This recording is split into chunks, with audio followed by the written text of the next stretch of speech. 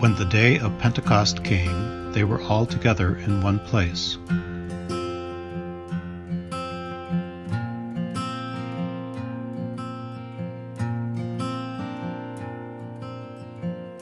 Suddenly a sound like the blowing of a violent wind came from heaven and filled the whole house where they were sitting.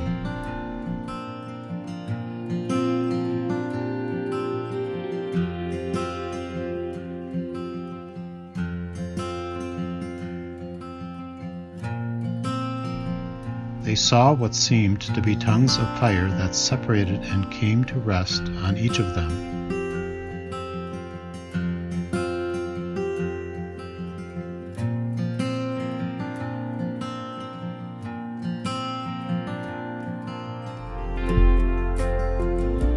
All of them were filled with the Holy Spirit and began to speak in other tongues as the Spirit enabled them.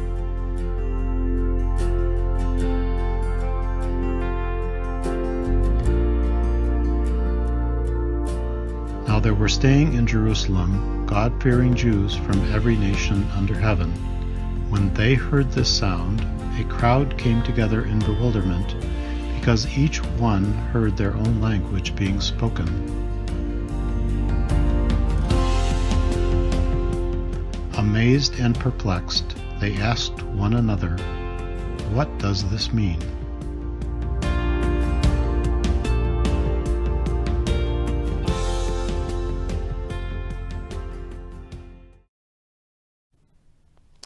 What does this mean?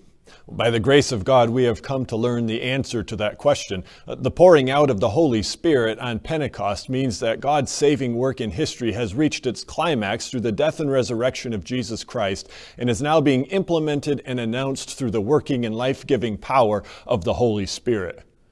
Whew. Well, what does that mean? Well, it means that God cares deeply about this world. It means that the death of Jesus Christ on our behalf cleanses us so thoroughly that God is now able to dwell with us, in us, through the Holy Spirit.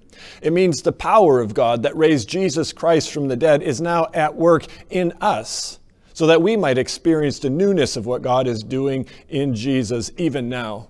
And it means that God's redemptive work in this world is now on the brink of completion, meaning that we have good news to celebrate and good news to share. Thus, the day of Pentecost was an enlivening day that ushered the church into an enlivening era, and that's an era in which we continue to participate today. And so God greets us and says, "Grace to you and peace from God our Father and from Jesus Christ our Lord." Amen. So as to acknowledge our welcome of the Holy Spirit in our lives, the Westfeld family will lead us now in an opening prayer. Spirit of the living God, visit us again on this day of Pentecost. Come, Holy Spirit. Like a rushing wind that sweeps away all barriers. Come, Holy Spirit. Like tongues of fire that set our hearts aflame. Come, Holy Spirit. With speech that proclaims the good news of Jesus in every language. Come, Holy Spirit. With love that crosses the boundaries of race and nation. Come, Holy Spirit. With power from above to make our weakness strong. Come, Holy Spirit, amen. And now would you join us in song as we continue to invite the Holy Spirit, fill us with life and power of God through Jesus Christ.